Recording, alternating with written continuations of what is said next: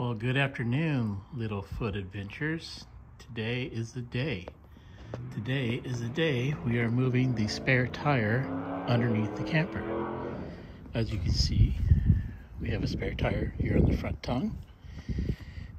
And my goal is to move this under the camper so I can add a larger tongue box here to set up a dual battery system. So what I have installed, let me show you.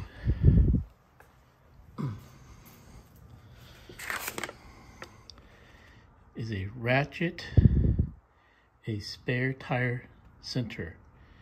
I've tried thinking of different ways to get this tire in a different place on the camper, and I saw this online, thought I'd give it a try, so let me show you how it's installed.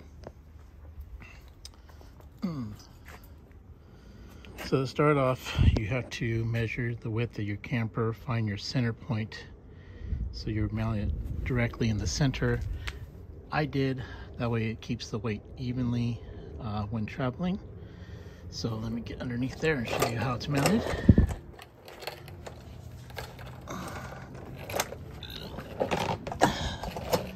So as you can see, it's got two bars right here. Kind of difficult. This is the brace the tire, keep it sturdy. This is where the tire hooks in, and then you have another brace right here.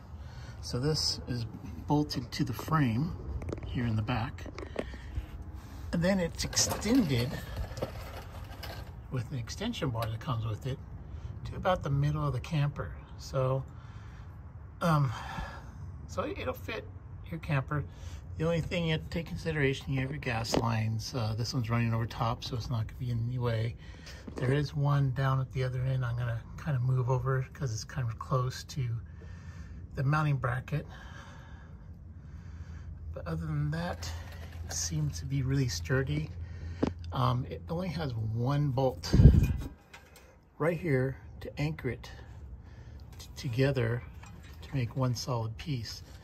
It's pretty sturdy. You got two bolts in the back, one in the center, and two bolts in the front. So I'm gonna go ahead and remove the spare, and we'll see if we can get it up here and installed. Okay, with a 3/4 inch nut driver, I lowered the arm down. Then you put the little tongue, which is right here, in the center of your hub. And at this point, you put your nut driver back on and slowly raise it up.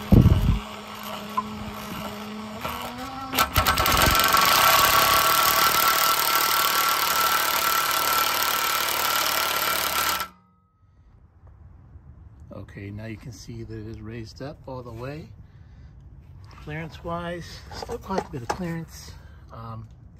I'd say it's a good 10 inches off the ground from being mounted on the back of the camper, but other than that, it went smooth. I mean, it was no problems. You could hear the ratchet struggling a little bit, get it up there, but other than that, installation went really smooth. Really pleased, really happy. But now by doing that,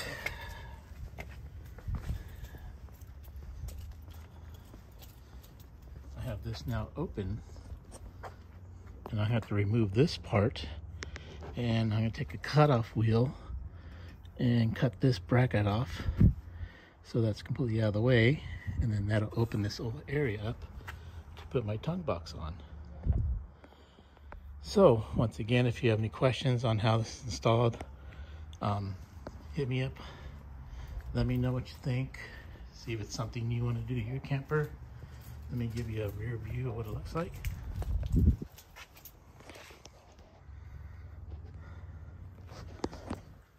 Looks actually pretty clean. So once again, at the kit, I actually got it from Camping World, and here is the name of the kit, and I believe that is a part number 28240. But yeah, it's really pleased with it. Side view. I really happy how it turned out. Let me get you underneath here so you can see. It's pretty much centered on the axle, but man, I cannot complain about that. It is awesome. Once again, any questions, let me know. Thanks, bye.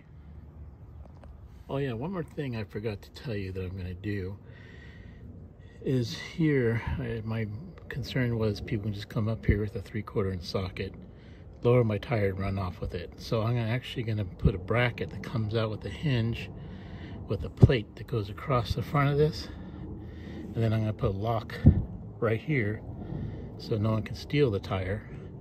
They'd actually have to cut the lock in order to do that. So it's just a security for myself, makes me feel better knowing that no one can take off my tire. But that's the upgrade I'm going to do to this system. I don't know why they didn't come up with something like that when they sell the equipment, but it should be quick and easy. But once I do that, I'll put a picture up on the group on Facebook. All right, thank you.